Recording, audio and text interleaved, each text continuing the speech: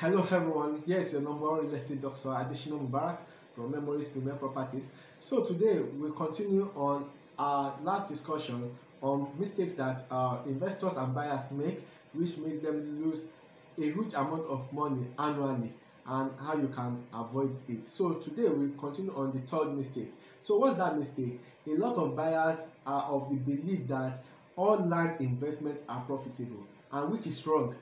How do I mean?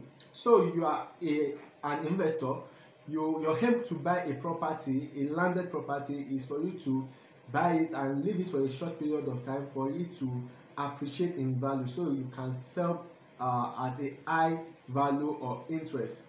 But you went ahead to buy such property in one village in Ekiti or Ondo, or inner part of Ikorodu, inner part of Ikorodu.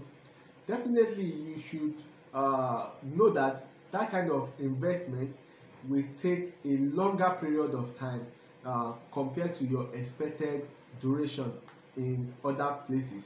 So that is a very important information to you as an investor or a buyer or a prospective property owner, that all landed properties are not profitable. You have to align the property you are about to acquire with your interest. Let me give you another scenario. So you want to enter into real estate so as to earn rental income, profitable rental income, but you never considered the location where you are erecting your property in terms of the working class in that environment, the corporate presence in that environment. Is there any major linking road? Is there any industrial opening or business opening in that environment? What is the commerce of this environment? But most buyers just go ahead to buy property or land in anyhow location because they like the place. This is not about you liking the place. It is about that property satisfying the intent of you acquiring it. Let me give you a typical example. Are you aware that we still have in some states in Nigeria where you can get a 3-bedroom flat for as high as 80,000 naira per annum? Yes, it's very possible, and I've seen it. Now let's come to Lagos. In this Lagos, that same 3-bedroom flat can go as low as 300,000 per annum in some places, while as high as 35 million in some areas in Lagos, such as Ikoyi. This is not an exaggeration, you can Google it. So you see the reason why you need to understand that not all lands are profitable for you to invest in.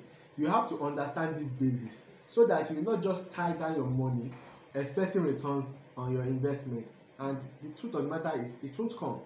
So you have to be aware of this mistake so that you will not go and add to the number of buyers and investors who just park their money just because of the ignorance or ill-advised by people.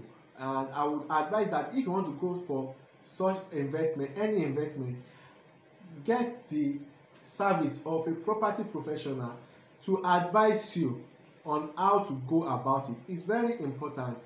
Not all lands or houses satisfy the law of profitability.